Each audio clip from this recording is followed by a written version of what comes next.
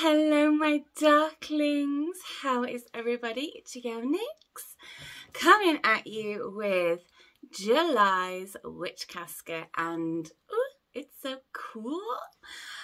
I am suffering in this heat. This is not fun for me. It's actually cooler outside than it is in this flat, and yeah, I just literally want to go and sit outside now, but I'm doing this video and I'm excited.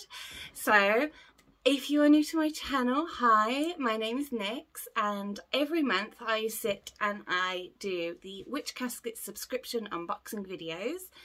I do them because I love them. I love the contents in these boxes. Every month you get amazing contents which is to do with witchcraft. It helps you along your journey, along your path.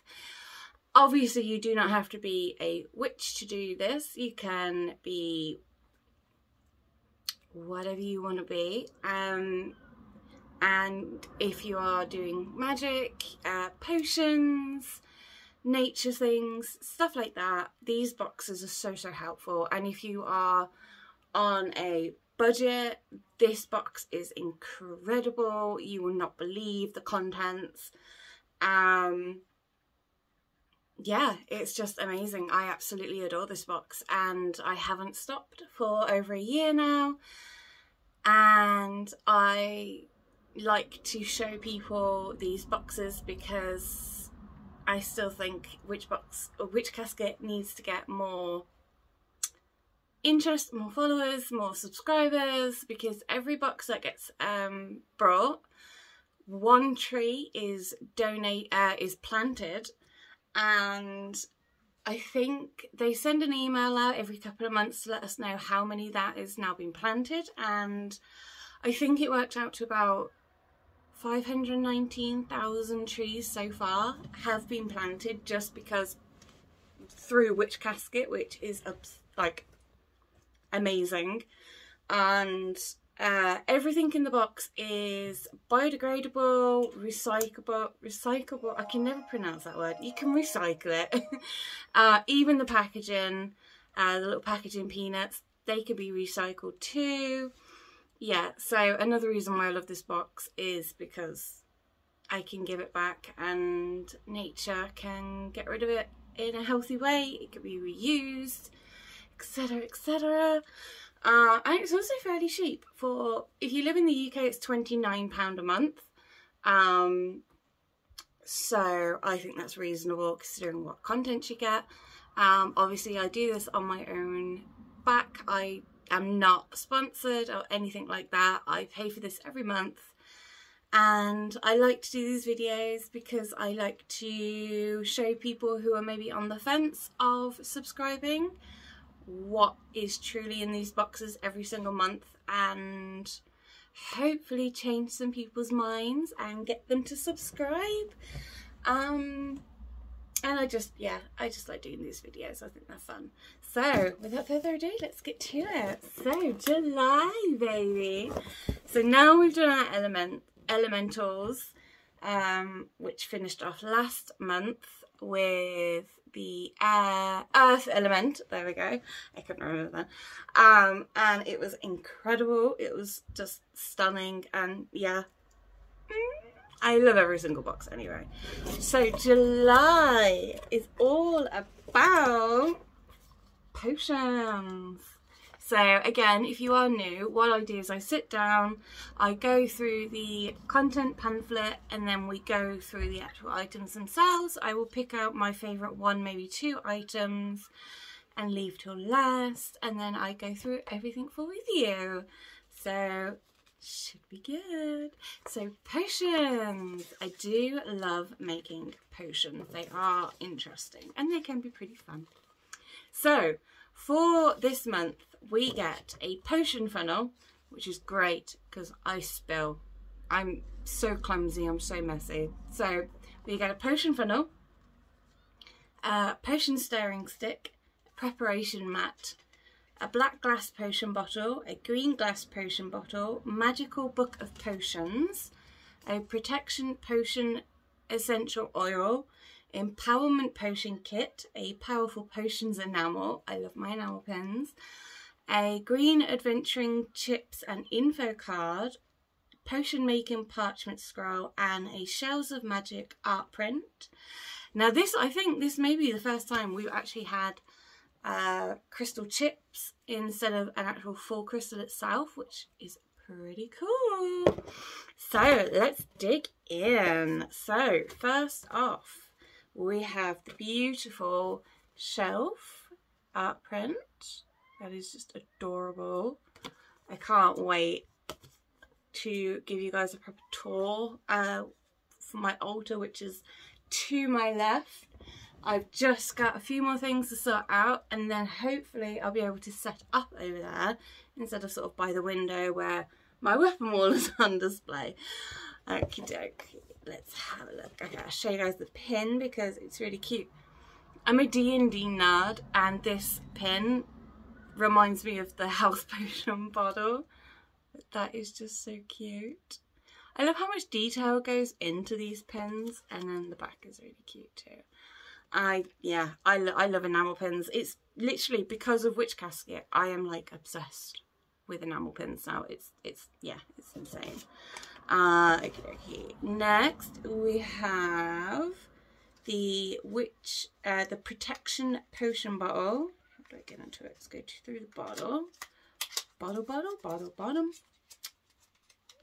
Okay, so we have the oil, protection oil. Let me see what it's made out of. So this is made from basil, bergamot and geranium. Nice little mixture. Let's give it a smell. Ooh, it's very earthy. In a word, earthy. Is now. It's very earthy. Okie doke. Okay, so we have the Magical Book of Potions. On the back it says an overview of the magical art of potion making with recipes for anointing potions, bath potions, witches' brews, floor washers and hand washes. Lovingly written by Witch Casket's Deb Robinson. So thank you, Deb. So inside we have a little list of some potions to create. So we have anointing potions. So these are used to anoint your spells or ritual candles and to help alter your tools and to add power to specific spells and rituals. So we can have a prosperity anointing potion. You need moon water, peppermint and orange peel. And this is good for abundance, wealth or prosperity. And then it will give you how to create it and then like a little ritual chant to say. A third eye anointing potion is moon water, arnica, which you can have a few drops of the oil or the flowers, and star anise. I need to buy some of this stuff because I don't have this. A healing anointing potion is moon water, allspice and barley. And then we go on to bath potions. So we have a self-love bath potion, which is rose petals, jasmine flowers and moon water.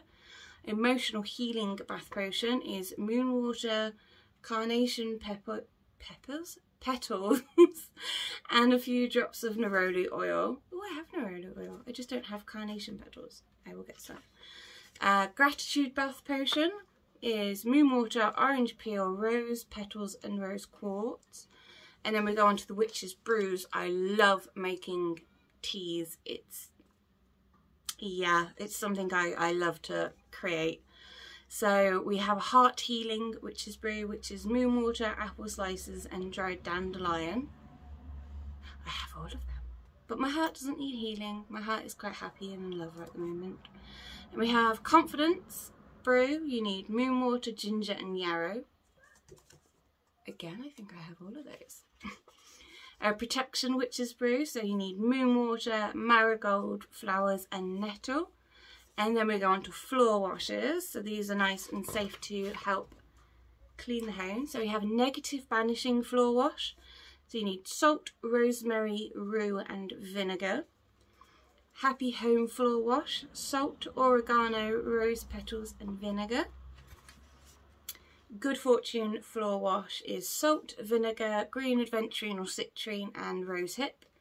And then last but not least is hand washes. So we have Healing Hands, so moon water, rosemary, I don't know what that one is.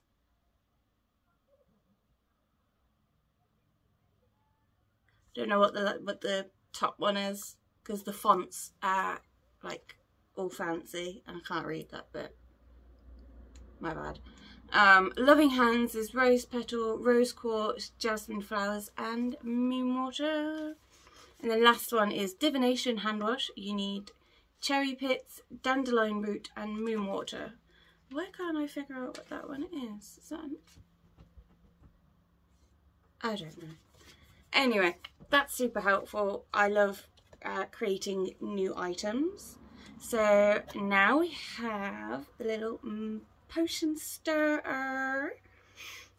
So it says potions. Oh, that's so quaint and cute. Another thing to add to the kitchen. And I nearly dropped it then. That's a favourite, so we'll leave that. And I like these two. So I have 3 favourites. Next is the little funnel, which is a cracking idea because if you are working with quite small bottles, obviously trying to pour stuff in, it goes everywhere. So a little funnel, it's cute. I like that. So it says an easy way to ensure that none of your magical liquid is spilled. Decant your potions, brews and elixirs into bottles easily with Witch Casket's exclusive potion funnel. My words aren't coming to me properly today. So that's very, very handy for sure. Okay, I have 2 items left. Awesome. No, I don't. I have 3 items because I have one in my pocket. So next up, I'm talking to myself, I do apologise, is the green adventuring chips. Now, these are going to be a little bit difficult to show because they're small. But you get a nice bag of adventuring chips. I'll show you one if I can. Very pretty. Very nice. Yeah, I think this may be the first time we've had proper chips instead of an actual crystal. So grey adventurine chips. I will get there one day. Grey adventurine is a positive, uplifting stone which helps to promote inner peace, harmony, compassion and communication. Add these crystal chips to spells, jars, charm bags, etc. And the thing about Witch Casket as well is if you're on the fence is these come with so much information. It's insane. Like the booklet itself, just the content booklet, has a lot of information in that as well. Next up we have a Empowerment Potion Kit. Contains everything you need to brew a magical empowering potion. Let's open that. I love how much detail goes into these as well. Even just like the stickers and stuff, it's like really adorable. Ooh. Oh, it smells lovely. Oh, okay. So, my little silly, oh, okay. So, you always get the ingredients, everything they can give you apart from stuff like water. Maybe some things that you may have in the house, like a bit of vinegar and salt and stuff. But the majority, we get a lot of herbs and spices and stuff like that. So we have marshmallow root, which lovely, yarrow, and then mugwort. This stuff is potent. I will talk about mugwort in a second because I have something you can use mugwort for. But let's go through this first because I love how cute is that.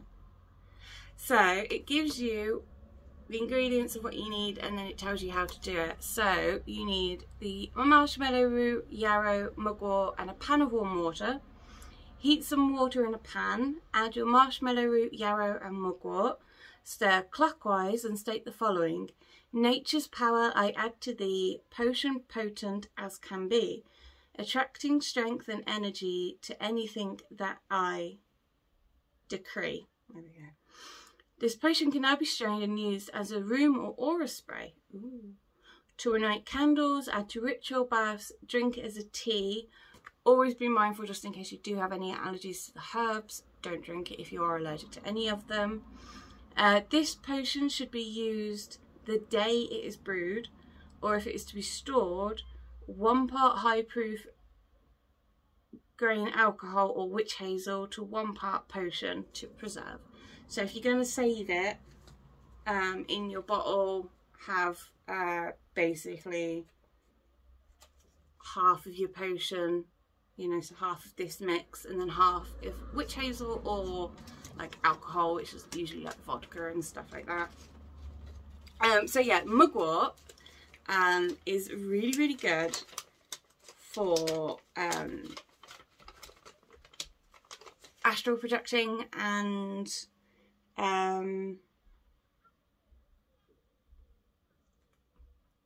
like having visions and stuff like that. And a lot of people, I haven't yet, I do want to, but I haven't yet. People can smoke mugwort to have a high, which then helps with them to astral project and to have visions and stuff like that. So mugwort is good to also inhale, and you can drink it. It's not a nice taste, I'm not gonna lie, it's not very nice, but it does its job, and I'm not gonna lie, it does its job. So my favourite 3, before I do the parchment paper, because the parchment, actually no, let's do the parchment first. Parchment first, yeah, let's do that. So, I always love, like, the way that everything is just so beautifully detailed. And I love that it's a scroll, it's so cute. So, potion making is not the complex craft that many believe it to be. There is such iconic imagery associated with potion making that it can feel a little intimidating to practice, which requires bubbling cauldrons, steaming liqueurs, and shelves filled with magical bottles. But you have almost certainly already brewed your first potion. If you have ever added your intentions into your morning brew, you have created a potion, a liquid with magical properties. There are many ways that we can use potions in our craft. Any liquids we drink or consume can be made into a potion simply by adding intent, or we can add in further magical items to imbue the potion with their properties. Sorry, I can't really talk very well. Traditionally, potions should be stirred clockwise to attract and counterclockwise to banish. And then there's a couple of overviews of some potions and how we can use them to increase our powers. So basically what we had in the booklet, so we have floor washers and hand washers. Can be used as simple as using straightforward moon water or a complex blend of many magical components, steeped and blended with magical intent. Anointing, make a magical potion to anoint your candles, altarware, etc. by blending moon water, oils, herbs and infusing crystals. Anything goes, so be creative and set your intentions as you go. Drinking and eating, use moon water. Make sure if you use moon water to drink, make sure it is sensibly created, like from tap water or distilled water, not from, you know, like river water, pond water, stream water. You need to make sure that you're able to consume it without getting ill. Use moon water to make your broths, soups, drinks, etc. to imbue them with magical lunar energy. You can also add fruits, herbs, spices, etc. with magical properties to match your intention. And then bathing, add moon water, magical herbs, crystals and oils to your tub to match your intention. Now I do have a couple of bath rituals. Like once a month I will have like a self-love ritual, where I fill it with rose petals and some nice oil blends that I create myself and stuff like that. I do sometimes do moon baths as well. Sometimes I forget, but I do a lot of moon water. So we're down to my final 3 already. So let's do this one first because this is lovely. So this is the preparation mat. I think this is so beautiful and it's so simple. Like I say, everything's so simple but it's so beautiful. So this is the mat. It's quite big, and then if you look at the detail on that, and then at the bottom it has Witch Casket and put it into it.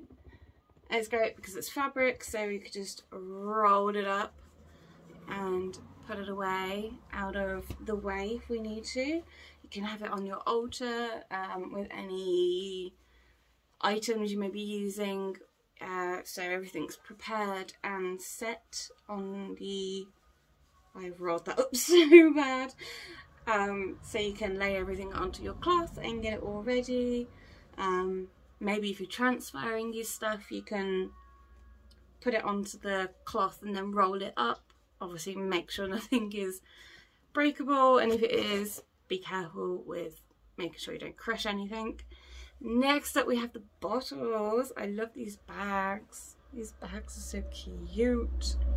So this one is the black one, I think. Very nice, simple, beautifully done, cute little cork top, which I've just thrown away. As long as my cat doesn't chase it, it's fine. But very beautiful. And then we have the other one. So again, it's the same style bag. And then in this one, we have our green bottle. And our green bottle has a beautiful pentagram. And again, it's corked. I prefer corked, to be quite honest myself. And that is it. That is July's Witch Casket. I really hope that people who do watch this and people who are intrigued as to what contents is included. I pretty much have about a year's worth of content, so go through, have a look, and if it makes you feel more interested in it, I'm very happy. And if you do subscribe, even better, because Deb and Ella do such an amazing job, and all of their love and their intention goes into creating these items, and it is literally just Deb and Ella that create this whole thing. They are a mum and a daughter, and they are amazing. And also, if you are a subscriber, every month you'll have an email excuse me, refresh to go. Every month you'll have an email with a code, like a password, and they have a website where you can purchase past casket items singularly. So I missed out on a couple of things that I wish I'd like subscribed to at that moment, but because I couldn't afford it that month or something, I unfortunately had to miss out. But because I am now a subscriber and I get this password, so I can go into the Witch Casket Emporium website and I can just singularly purchase items from a lot of the previous caskets. And I think it was one of the last videos I made was literally the stuff I ordered from the Emporium itself, and then they gave me a cute little goodies. So yeah, it's another bonus as well if you are a subscriber. Don't forget to go onto the Emporium because they do have some amazing things. There is one question though, if Deb and Ella are watching this, how come we're not having any more incense sticks? I kind of miss those. Because yeah, they've been like a part of the subscriptions for a long time, but now the past 2 caskets, I think, we've not had incense sticks. I'm just curious, just wondering what's going on. But yeah, apart from that, I am like, yeah, again, as always, love obsessed. Can't wait for next month. And And yeah, I really hope that anybody that is curious about about subscribing, this has changed your mind. And I will see you guys in August. Oh God, it's August already nearly. Have a blessed weekend ahead of you guys. Bye.